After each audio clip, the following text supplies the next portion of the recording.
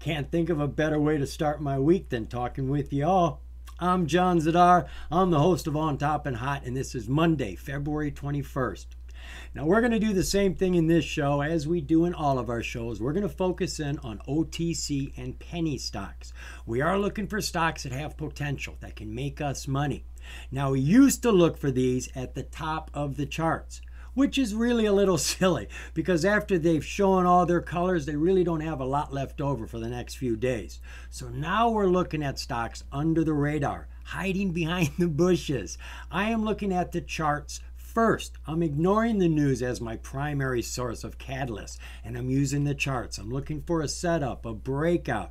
Then I go looking for that news.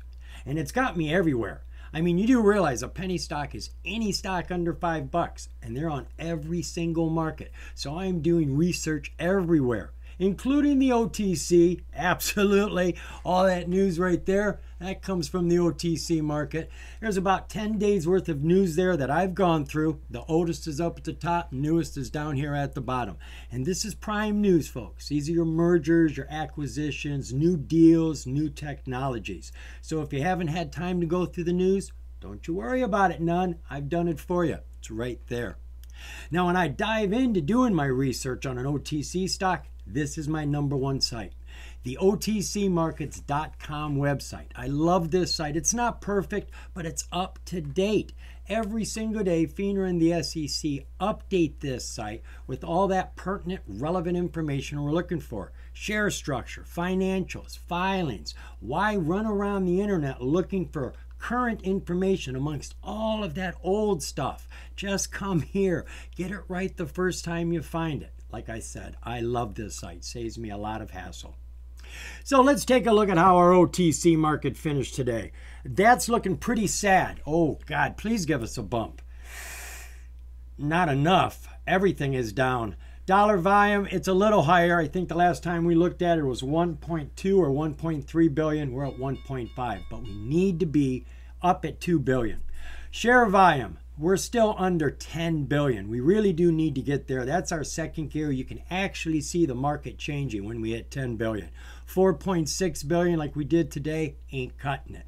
And trades, well, looks like we have found a new median. We were stuck between 250 and 300,000 trades for at least 6 months. Now we can't seem to get back up to 250. Every time we look at it, we are below 250. So things are looking very bleak still on the OTC market. All right, let's go see how my treasure hunt went today with these hot charts. I found some. I looked for lingering news, and I think I've got some that might fit the bill. Let's see what I got. First stock we're going to take a look at is a penny stock on the NASDAQ. This is ticker DHC, Diversified Healthcare Trust. Now, I found this company the way I'm finding all the companies we're looking at, by looking at the charts first. Then I come running over here, going through her news presses or filings, looking for a catalyst. Now, DHC, she's got a nice chart, looking ready for a breakout.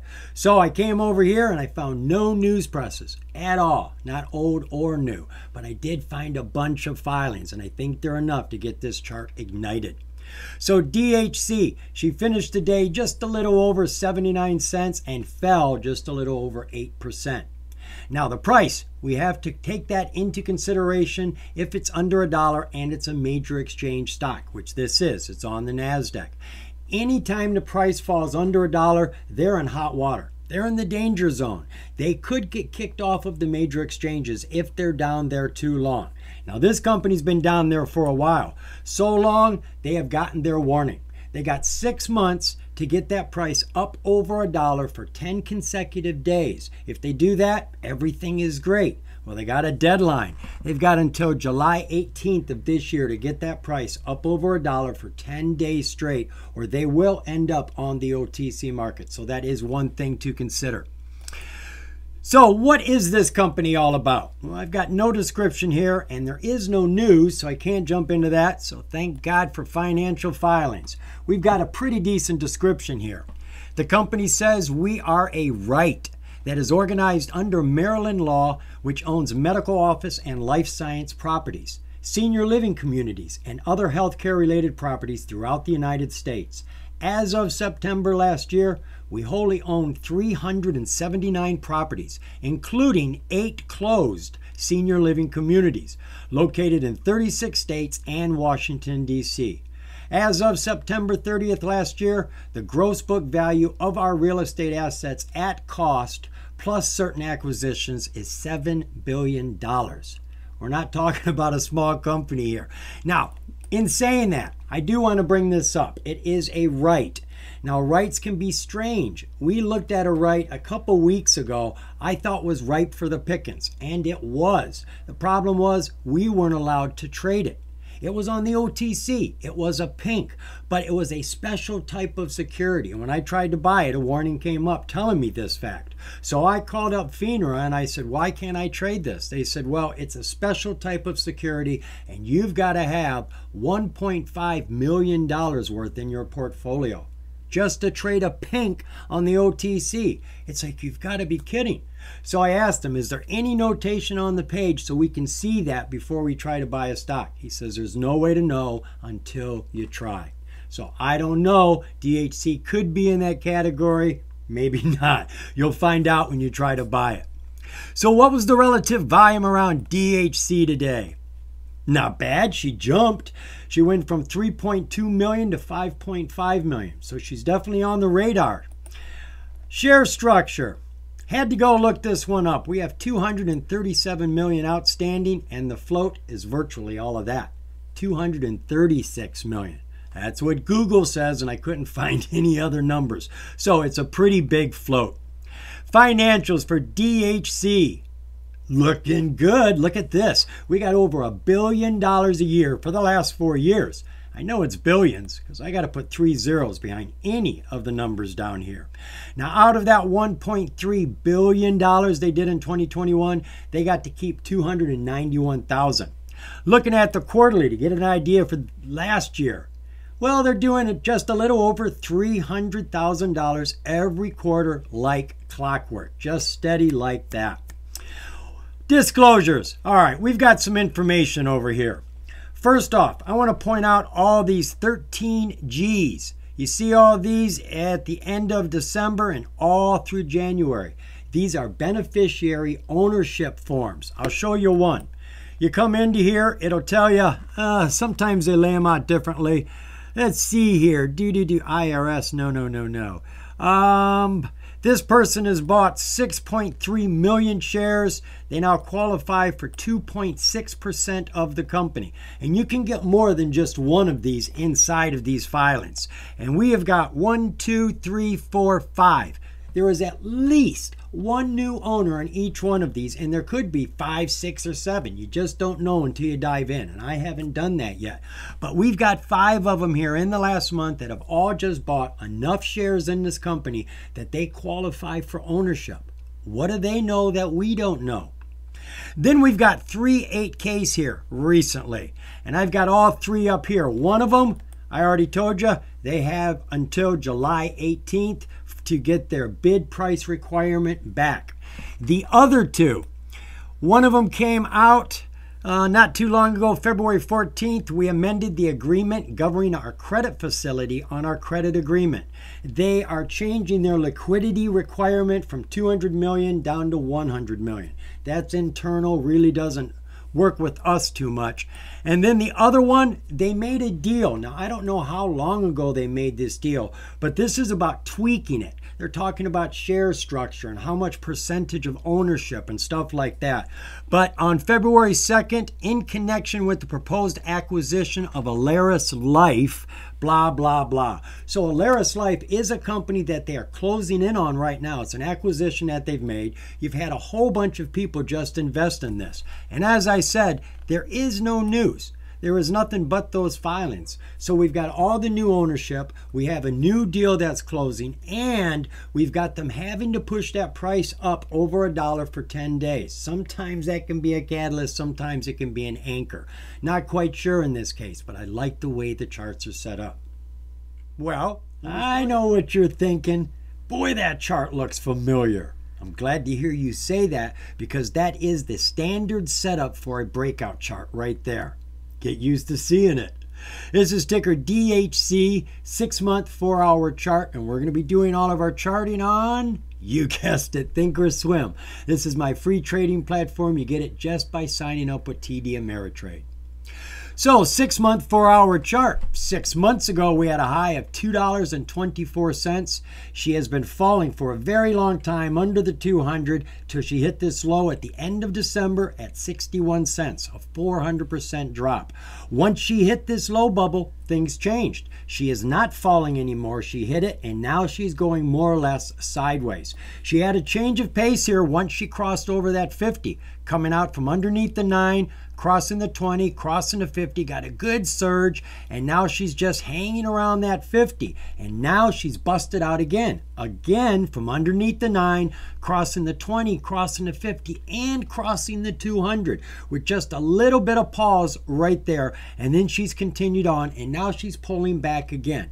Now I expect that. You see what we had here? She broke through the 50 real strong, and then started bouncing and arguing with the 50, and then took another leap. Well, that's what I expect here. You get your big surge to crush it, to get on top, and then you start negotiating. You start bouncing across the top, maybe a little bit underneath, and then boom, you catch it. So that's why we're watching this right now. She's gotten her first leap up on top of that 200.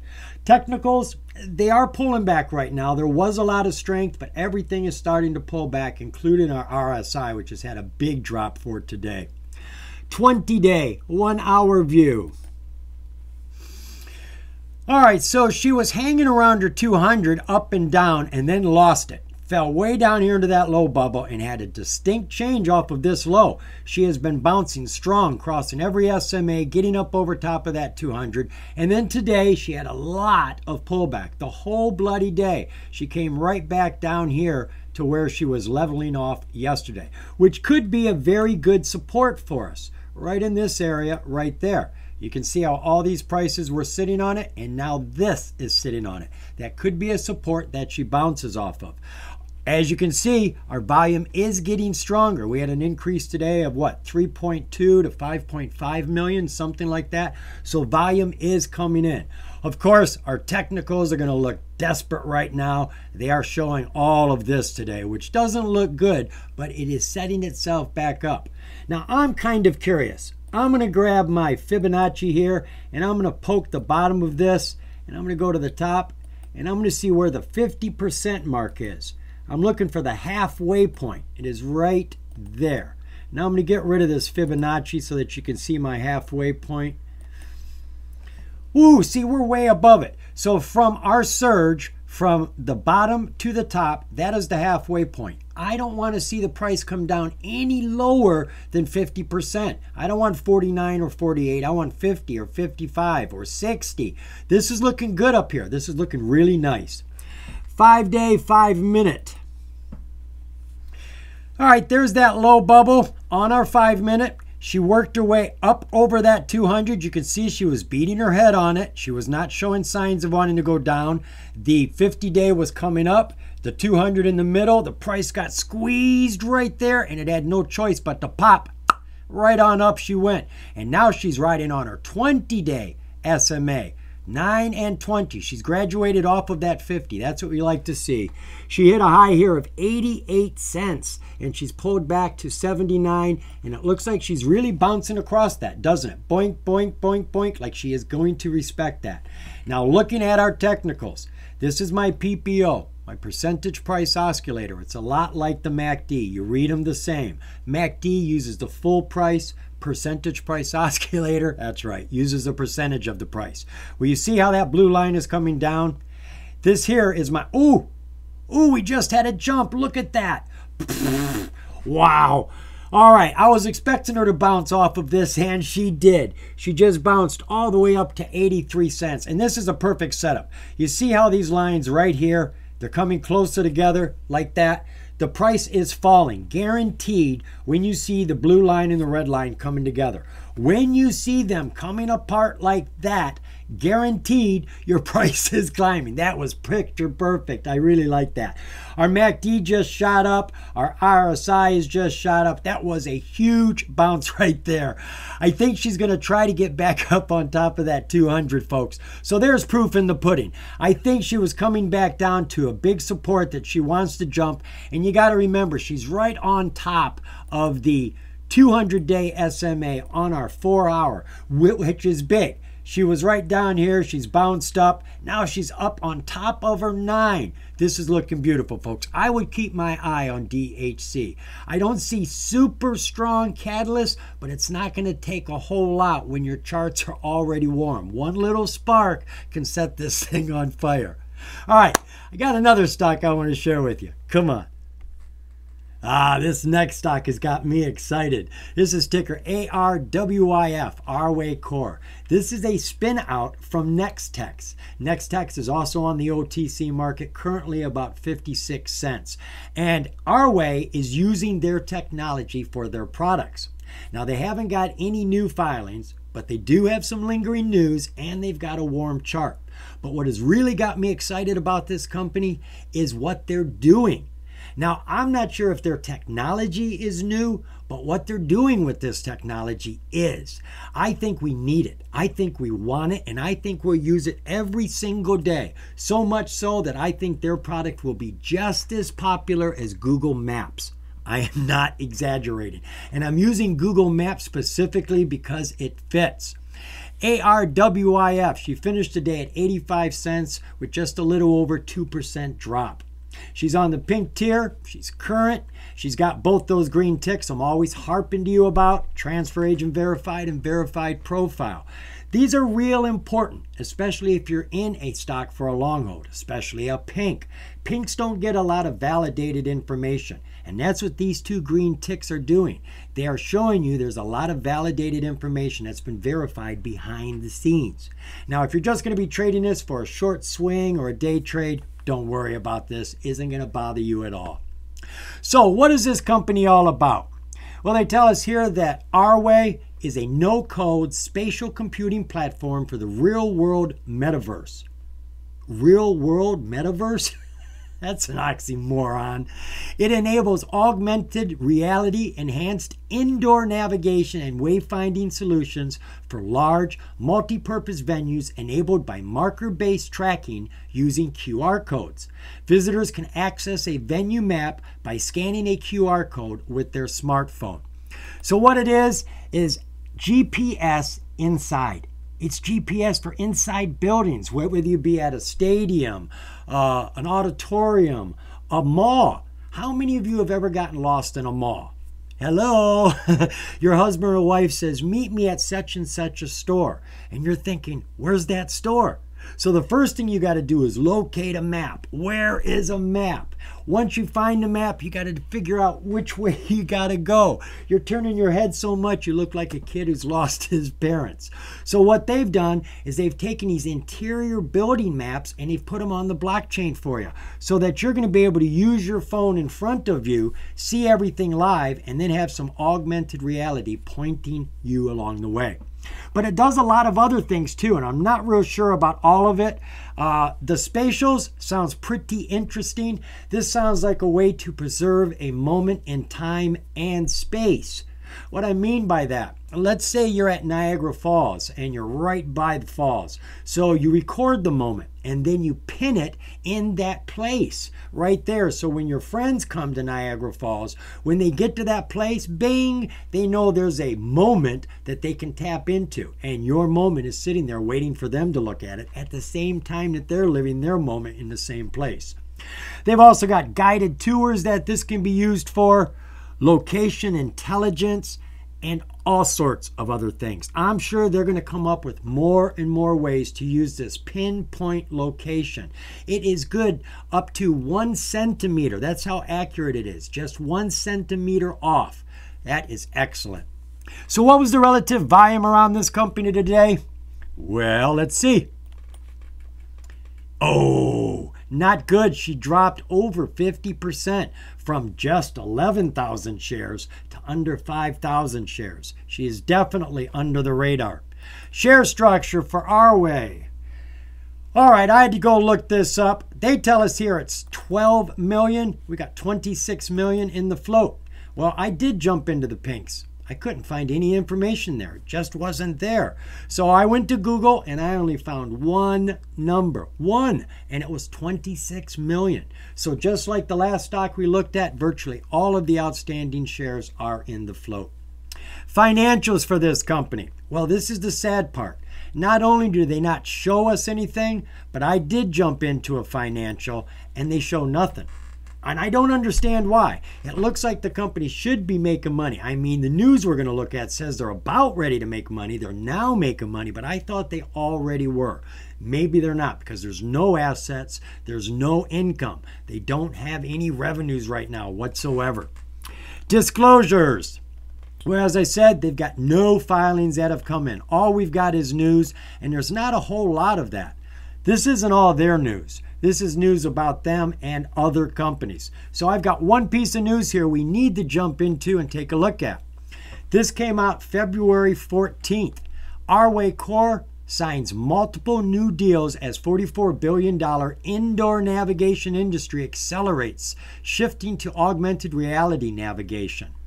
ARWYF is excited to announce that the company has signed 6 new deals for its software development kit, which showcases the increasing demand for this disruptive technology. The deals range in size from $600 to $10,000 based on the usage of the platform. The company is seeing significant and accelerated interest and deal flow from augmented reality agencies, large corporations, and brands that are looking to enhance their wayfinding experience. The metaverse is new. That's where they're working. This isn't the internet. It's the metaverse. It's the blockchain. And we're just now starting to get that growing. So their business is in the babe stages right now. The company is now signing up new creative agencies weekly. The global indoor positioning and indoor navigation market is projected to reach $44 billion by 2025. That's not too far away, folks. And how many companies are doing indoor navigation? I don't know of a lot. So there is a lot of money to be made here. And they're not just working in the United States, they're working abroad. They're in Germany, the Middle East, North Africa, Saudi Arabia. So this application can be used everywhere. Who's going to make use of it the most? I think we're all going to use it. Don't we all use Google Maps? Absolutely. I think this will be just as relevant. Let's go take a look at that chart. We are now taking a look at ticker ARWYF. This is a 6-month, 4-hour chart, but it really doesn't cover 6 months because she came on the market November 14th. She started her run at 62 cents and hit a high bubble here of $2, and she's been falling ever since. Hit a recent low here of about 75 cents, and from that low, she's changed direction, and she is now pushing towards that 50-day SMA, negotiating her footing up there right now. Our volume has been growing all this time. It is getting stronger and stronger. Our technicals, they're weak, but they show they're trying to recover. We got a crossover trying to occur right here, though it doesn't look imminent, actually. Our MACD is trying to get over that signal line, but it's also pulling back a little bit right now. And our RSI is down at 48. She is fighting for placement right now. 1 hour, 20-day view.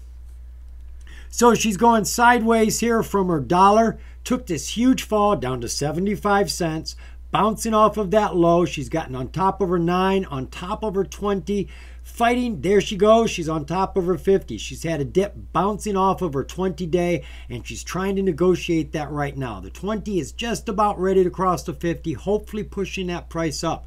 Can see our volume was increasing today, getting stronger all through the day. Our technicals are still weak. Everything is actually showing down pressure right now.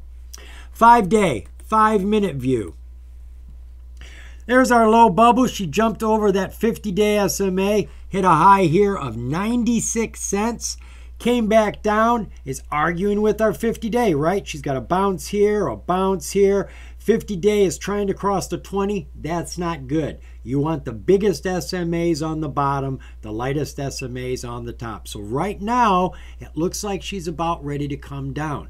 But I think she's in a position where we should be watching it. Now, I'm a little surprised she's not making any money, but she's a brand new company. She's just gotten on the market. We see she's doing business, and I'm telling you folks, everybody is going to want this. I mean, I can't even think of all the different ways that this is going to be able to use. But once it catches fire, I think it is going to blaze. So maybe not tomorrow, maybe not the next day for ARWYF, but I think this is a stock you need to be watching. Look for that volume to come in. That's probably when she's going to tear it up. But right now, she is negotiating a setup, trying to get her foot right so she can make that jump. All right, got one more for you. Let's go see what that is. This last stock we're taking a look at, how should I introduce this to you? I know. This is a golf stock. This is ticker DSHK, Drive Shack Inc. Now, they do have filings, they do have news, and they've got a wild chart, which is really what caught my interest here. Now, the company has had some hard times here recently.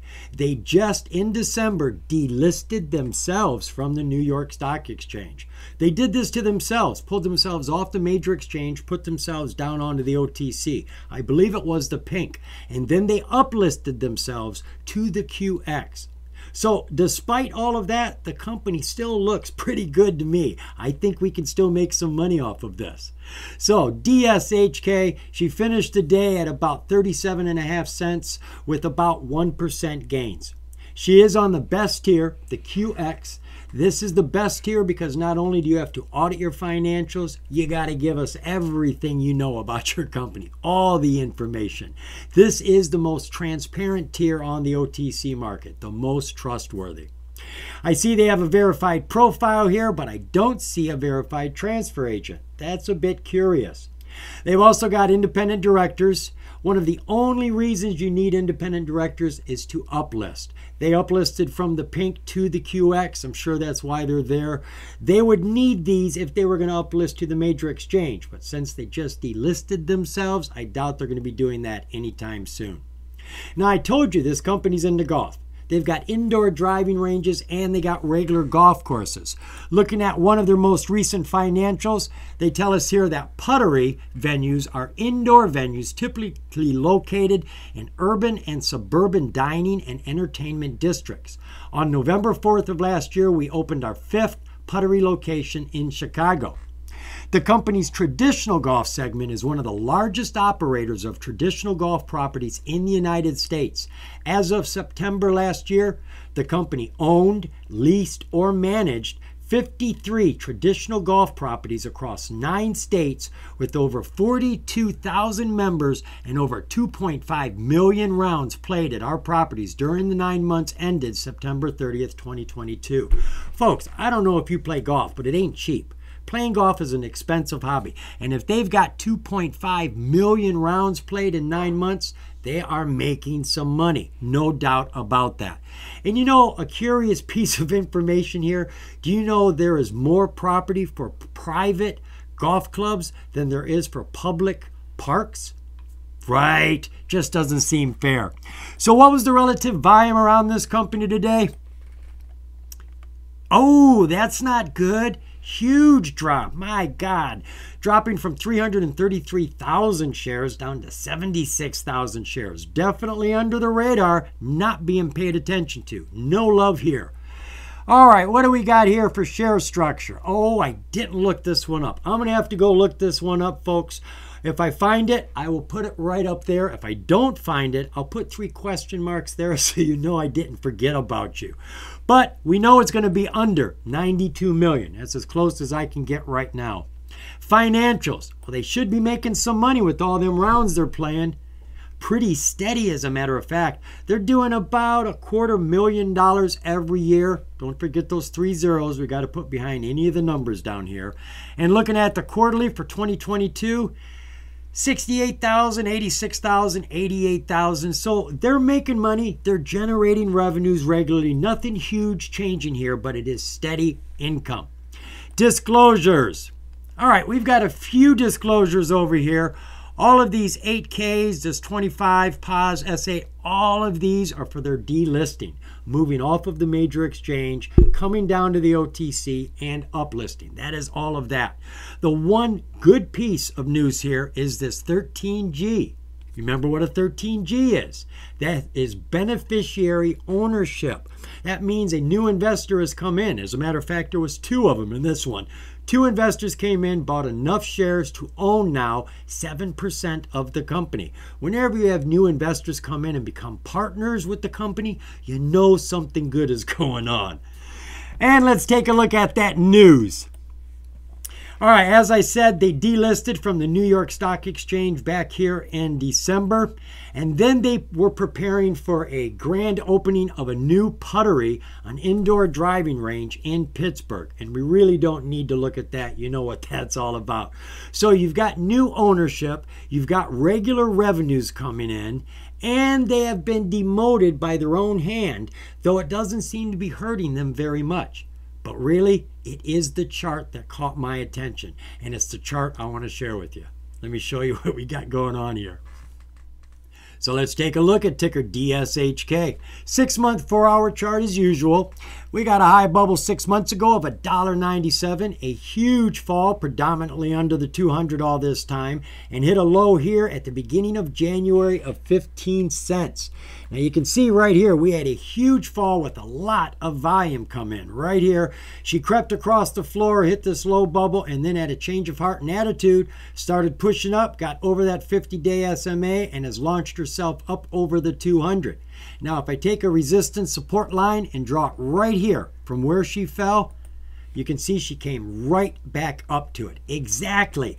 What does this look like to you? Does that look like maybe a cup and a handle? It very well could, and that's what I'm thinking we got here, folks, is a cup and handle. If you look at it, you can see we had a huge drop. Just like you see here, she crossed the floor, came back up exactly to where she fell. Now we have our handle. This is where we look for the pop right here to get back up over that line and then get a huge run. You see this all the time, and that's why we're looking at this, folks. I think we could see a nice pop off of this cup and handle. So when you look at the chart, you can see that right now she is sitting on top of the 50, above her 200. She got up over the 200, tagged it once, floating on her 9-day. Now, right now, she is under the 9-day SMA, but on top of her 50, over her 200. Still looking good. Though things are a bit weak on our technicals. Everything is kind of pushing down except the RSI. 20-day, 1-hour view. Nice run right here. She was above the 200, came way underneath it and popped hard. Didn't like that at all. Overreacted from 19 cents to 63 cents. Fell back down to her 50-day SMA, been negotiating with that, has fallen under it, and is right now smack dab between the 50 and the 200-day SMA, looking like she wants to go up, looking at our 9-day SMA. Our technicals show she's trying to come up. There's not a lot of force here, but you can see we do have a crossover on our MACD already pushing up with the green bars starting to accumulate. 5-day, 5-minute. Ooh, not a whole lot of excitement here. We've fallen from 44 cents down to 35 cents. She's been under a 50-day SMA and is now working it. She's trying to get on top of it. Looks like she's there right now. She is. She's sitting on top of her 50-day SMA with our PPO showing that she is trying to grow. Our MACD has an imminent crossover right now. Our RSI is pushing up. And we do have our spread there. You can see the blue line is going up and the red line is going down. So it doesn't look like it has a lot going on for it right now, but she is in the place to start moving. We've got new investors in the company. Yeah, she has been demoted, but she's making lots of money, and she's pushed herself up to the QX. I think she did this for smart reasons, not bad reasons. So I would keep my eye on DSHK. Once that volume comes in, you could see a breakout on this. Hopefully you're remembering that we're not dealing with day trades here. We're dealing with swing trades. Now, that's not to say some of the stocks we look at won't run the very next day. Very well could. We even seen a pop while we were looking at the charts today. So yeah, it could happen. But these are basically supposed to be swing trades, a few days, maybe a couple weeks, which avails you the opportunity to build your positions. If you're going to be holding a stock for 10 days, 14 days, the chances of it having a dip between now and then are likely. It's most likely going to happen. So rather than buy everything right now, watch that dip and go, oh God, I'm losing money. Only buy 30% right now. Get that good price right now. And then when it dips, get excited and buy another 30% at a better price. And when that inevitable climb comes that we had our eye on, you're going to have a better price than if you had bought it all initially. Remember, folks, due diligence, it is fun. Whether you're reading the news or you're looking at charts, you never know what you're going to find. The more you know, the more you're going to grow. See ya.